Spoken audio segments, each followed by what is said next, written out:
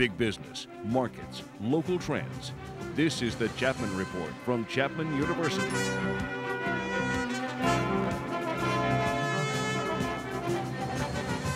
And welcome back to the Chapman Report. It's our bi-weekly look at business, the financial markets, and a special focus on the regional economies of Southern California. I'm Pete Weitzner. I head up the broadcast journalism program here at Chapman University. A couple of blocks east over at Dodge College, Marionette Studios. We're coming to you from just outside the being remodeled here Argyris Forum, named for George Argyris, former ambassador to Spain. And alongside me, as always, is the good doctor, Esmael Adibi, longtime Chapman economist. He and Jim Doty just wrapped up putting out their 33rd annual economic forecast.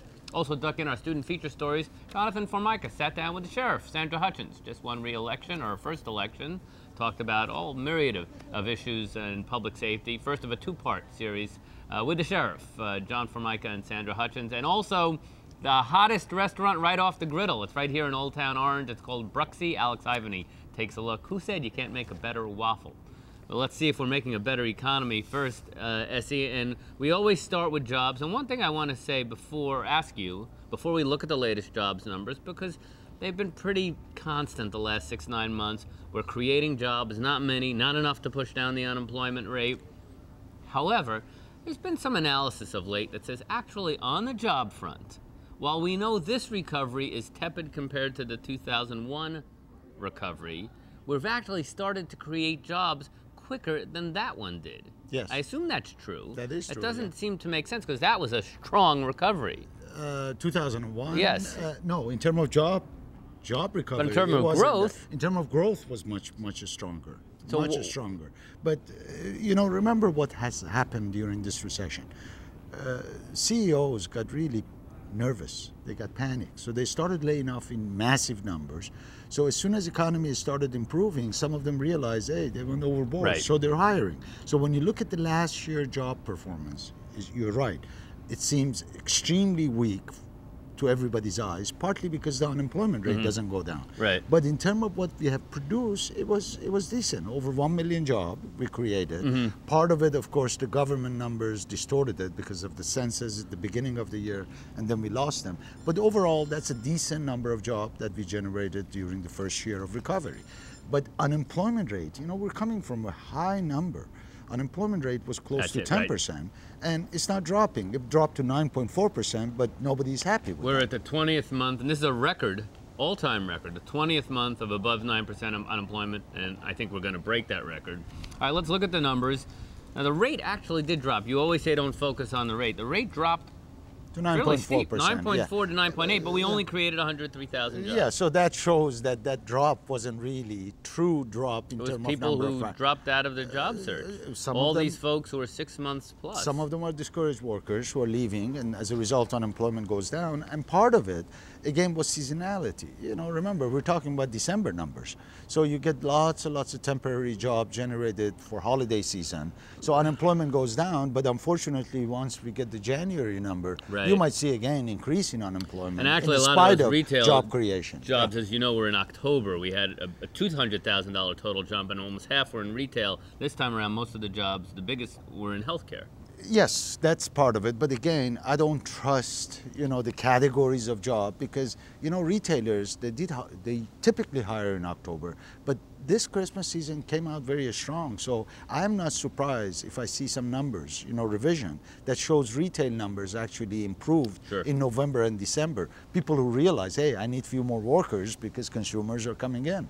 So overall, by the way, Pete, one thing again, our viewers should know, these numbers go through huge revisions. So I would not be surprised that once the revision is done for December, which came in about 103,000 jobs, I wouldn't be surprised if it hits 150, 160, 180. And for all of last year, I think the revision is going to be upward than downward. Part of the reason, as you know, these numbers that we get, these are all sampling. That is, government goes to some business establishment and sample them and ask them, are you hiring more, less? Sometimes they forget that there are small businesses that are generating one job or two here and there, and they're not represented fully in that sample. Construction and local government, we still lost jobs. Those seem to be the two still weakest sectors. And will continue this to is be. national, but this is everywhere, really. This is everywhere. Construction sector, you know, we're seeing some uptick in construction activity. We'll get to that a little bit of permitting activity. Exactly, but again, we're losing on non-residential side. Right. So net effect, not much of a hiring. And local and state government, I mean, California is a good example of it. We can't afford to hire more people. In Trenton, New Jersey, they laid off, Camden, they laid off a third of 32, firefighters. 32 different states, you know, they have huge budgetary problem. And when a state has budgetary problem, basically is indicating that local, you know, city, municipalities, they have the same problem. So you're not going to get any oomph out of the government sector hiring to help us, you know, generating job. Some people say, of course, that's good news, that private sector jobs are more important than government sector. But either way, I think we'd all like to get back to, say, 6% unemployment, which your friend Mr. Bernanke says will be in 2014. And the figures seem to bear him out in that we lost 8 million jobs 2007 and 2009. We gained 1 million plus, like you said, 2010. And we're going to gain, this year, our forecast is about 1.7, 1.8 million jobs.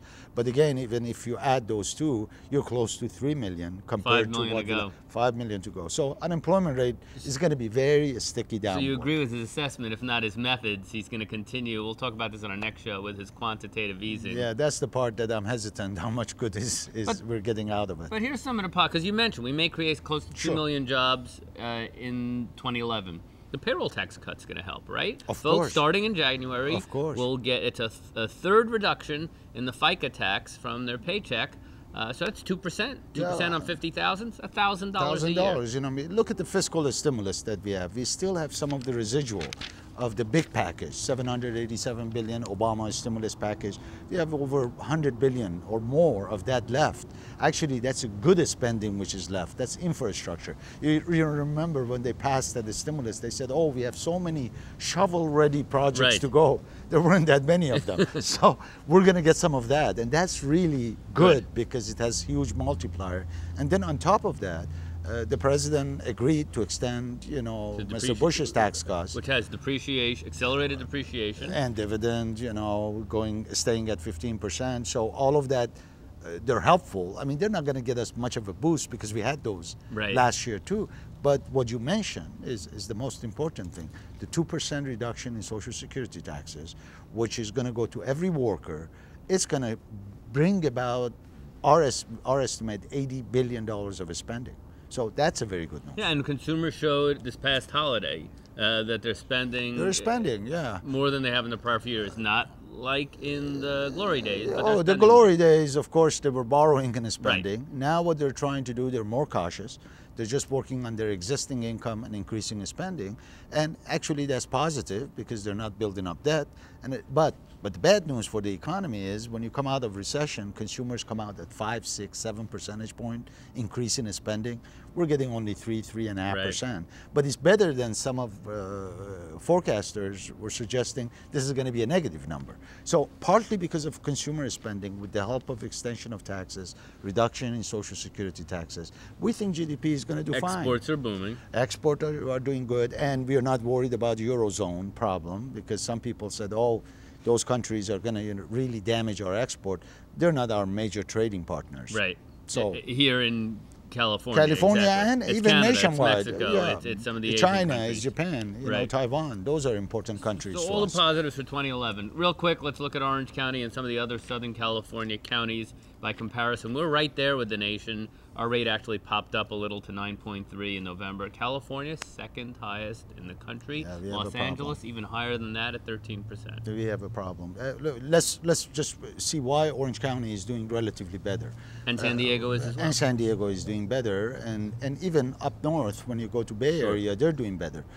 Part of the reason Orange economy, County fourth best in the state. Exactly. It's more diversified economies. You know, it's not just construction. We have professional business services, we have healthcare, we have private education, we have even, you know, when you look at the retail and resale, wholesale and transportation, we have a good chunk of those jobs that are growing. When you look at California, the burden is coming from the areas that are not really diversified economies. Central California, driven all by construction, and that's absent. There's not much job there.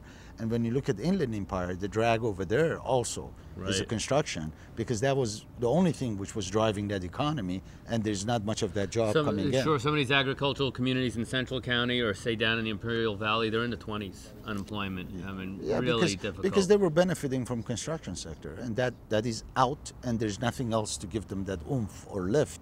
So it's going to take them a long time to recover.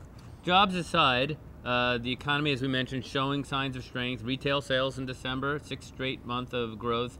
CPI was up 0.5%. So inflation. That's thanks to Mr. Bernanke. Well, okay, and thanks to higher. I think I included gas prices in here because we feel you should, gas and food. So we're seeing signs of inflation. Huh? Yes, I believe so. You know, the central bankers, Mr. Bernanke and some of his colleagues, are worried about deflation. I don't see deflation happening. I mean, sure, prices. CPI went down early last year and in 2009, mostly because of housing costs. Right. You know, when home prices went down, lease rates went down. What it did, that's 30% of CPI. So CPI turned negative, and they started all screaming, oh, deflation, deflation. But now that we're getting home prices stabilization, rents actually are spiking up, CPI is running about 2%, and when you add, as you said, food and energy, you're getting that's a big number, you know, increase in CPI. And whether they're going to continue printing money, as they call it, quantitative easing or not, I mean, to me, it's not justified. Yeah. People were hoping when he said that he's actually encouraged by what he sees in the economy that he might not. Okay, let's turn to residential real estate, which has really taken a turn south after a pretty good, say, 18 months from the bottom, helped by those incentives, first-time buyers, state and federal, but they expired. In Orange County back in this time last year, it was only taking 3 months for homes under $1 million to sell. It's not bad. Now we're back up to 5 months. Expensive homes taking over a year to sell. And a number of various, we have a delinquency rate now of 6%. We know what the unemployment is in the state. So we've given back half of the gains we had from the bottom. So what is plaguing home sales right now? There are countervailing forces at work here when it comes to housing market. Sure, prices have gone down, mortgage rates are attractive, jobs are being created. All of that helps first-time home buyers. So on the low end of the market, you mentioned, 6 months of inventory. That's not really a huge number. But then the problem is when you go on the high end of the market, move above the median. Let's take median in Southern California at 450,000. You go to 600, 700, $1 million home. Who's going to buy that? That's a move-up market. That means I have to sell my home. First, I have to have equity in my home. Then I should be able to sell it, and then go and buy something more expensive and be able to finance it. And all of that are not really favorable for move-up market to move to those expensive homes. And the sales of expensive homes basically is dragging down overall sales activity. Even when you look at the incentives that federal government and the state put in place, most of it was helping first-time home buyers, and the amount was such that it was like $10,000, which was really making a difference when you're buying a home for $300,000 or $400,000. So we got a little boost in sales. We borrowed from Future. Now the sales have dropped, obviously, from early 2010. And I think what's going to happen, we're going to be down here for a while till the job market comes back. So 410 at the median for condos, for resale and new. Probably we're gonna be about 2-3 percentage point. We think it would be 3 percentage point above it. But again, I want to emphasize, as long as the job market is weak, and for California is weak, and for central, part of the state and Inland Empire, you're not going to get meaningful recovery in the housing market. The best you can hope for prices to stabilize. Of course, that's going to happen in the low end of the market, and for job market to pick up some steam and bring about some of the potential buyers to absorb the inventory. And another headwind that we have here is foreclosures. We're still going to have some people who borrowed money, adjustable rate, in 2006.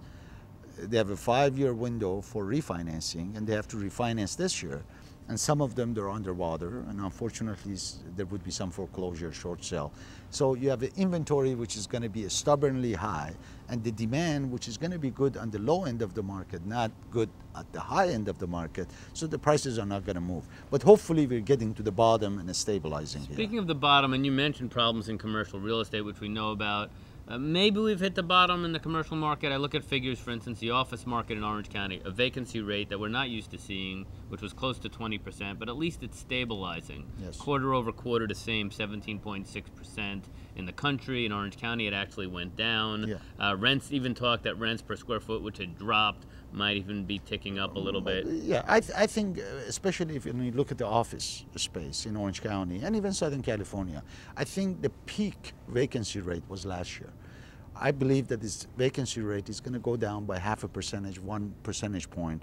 That's not enough to really push up the lease rates up, but you see, you use the right word, ticked up, little ticked up, but that's a asking rent. Effective rent, that is after concessions that landlord give, is going to stay about the same. But I agree with you that on the commercial side of the market, the office market probably is stabilizing, and the lease rates are going to stay at this level and vacancy is slowly go down. Again, what's the factor that affects the vacancy rate? Job creation. So our forecast, which suggests, we're going to get 23,000 jobs in Orange County, about 170,000 in California, is going to help because most of these jobs are in services sector. And what also would help landlords is nobody's building a tower right now with good reason. That would help, sure. Governor Brown's out with his plan, a lot of austerity, some revenue increases, as he would put it, and we'll get to that in our next show. Also, one of the bright spots in the overall economy, surprise, manufacturing. Boss will explain why we thought we weren't a manufacturing economy anymore. Well, to some extent we are. That's coming up in our next show. Straight ahead, our student feature stories. She's the sheriff, at least for 4 more years. Jonathan Formica sits down and chats with Orange County Sheriff Coroner Sandra Hutchens. That's straight ahead on the Chapman Report. Stay with us.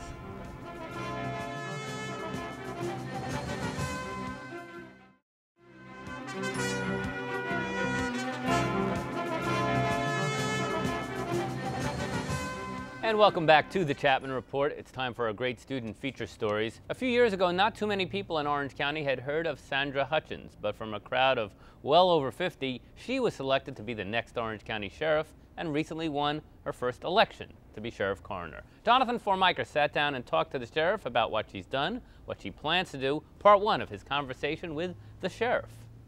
I am joined here at the Orange County Sheriff's Department headquarters by Sheriff Coroner Sandra Hutchens. Sheriff Hutchens is the 12th to hold the title of Top Cop, and she has been named the Sheriff by the Orange County Board of Supervisors back in 2008 after former Sheriff Mike Corona resigned amid charges of corruption. She has since been elected by the citizens of Orange County and will begin her new term in January. Sheriff Hutchens, thank you so much for joining me here today. My pleasure. So, Sheriff, what are your plans for 2010? In 2011? I'm sorry, 2011. Yes, 2011. No, it's hard to say 2011. We have put a number of systems in place, a number of changes in the organization, and we want to continue that in the new year. We want to continue to improve upon the way we deliver services to Orange County. We certainly, our core mission is to keep the crime rate very, very low, and that is certainly something that we constantly focus on. We're dealing with the budget demands and budget issues like everyone else in the public and private sector. So we have a number of ideas on how we're going to address that and continue to provide the service to the community that we've been doing. And I know you've had to make over, $50 million of budget cuts recently to the department. How has that affected everything here? We have found a number of creative ways to address that, and quite frankly, it's been a challenge, but it's also been an opportunity for us to do some creative things, to look at the department and see places where we can create some efficiencies and reduce the cost to taxpayers. So what types of efficiencies have you been able to? Well, we've reduced our command staff structure, and we have entered into contracts such as ICE the contract with Immigration and Customs Enforcement to use bed space that we have available in our jails that helps us pay for our personnel costs in those areas. We're working on a U.S. Marshals contract, renegotiating that for the same type of idea, and this helps us maintain our budget and maintain the personnel that we need to staff our jails. We have established a new civilian position in the jail, which when fully implemented will save $10 million a year. So that reduces our personnel costs.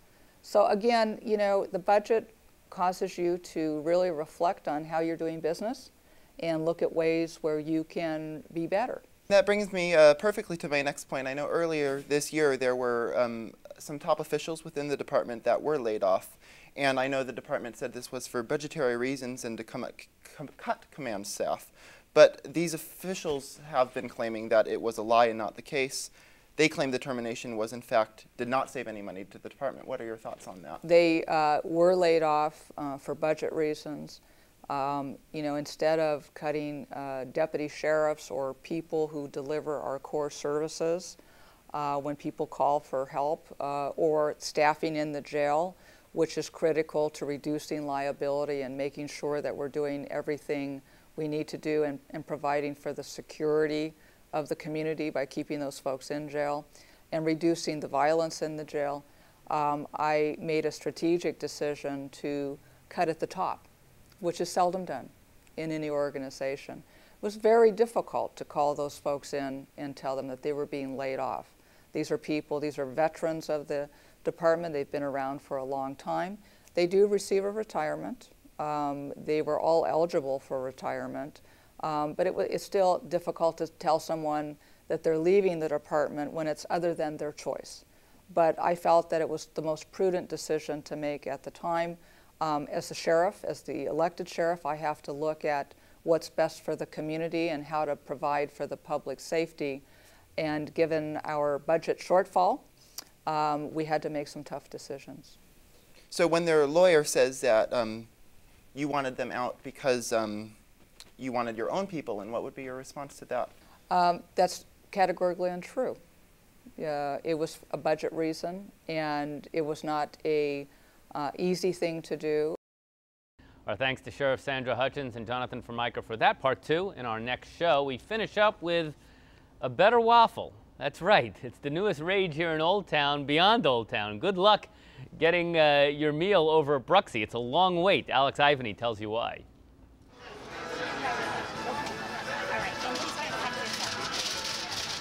The new and quickly growing Bruxie restaurant in Old Town Orange takes a new spin on the Belgian waffle, offering a variety of sandwich recipes on crunchy waffles.